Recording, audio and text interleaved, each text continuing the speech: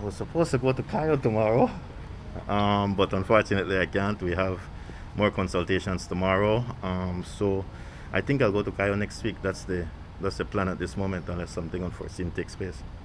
So are you able to see how many persons, first-land owners, have registered to receive land at the land department? Quite a lot, quite a lot, quite a lot. It speaks to how much deprivation and how much inequity exists in this country, where a handful of people have a lot of land and other people don't. And we welcome the fact that people want to sign up for land. We welcome the fact that so many of our people are coming forward to make us know that they don't have land and they need land.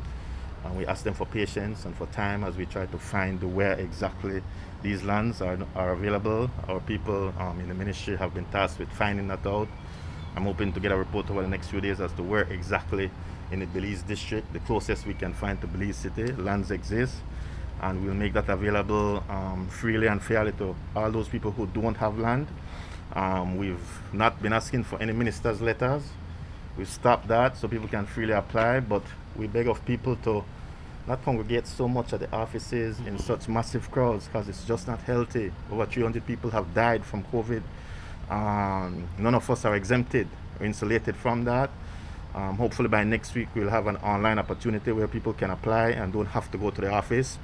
And we're also going to establish kind of a drop box system where you can pick up an application, fill it out and drop it back without having to stay in those long lines.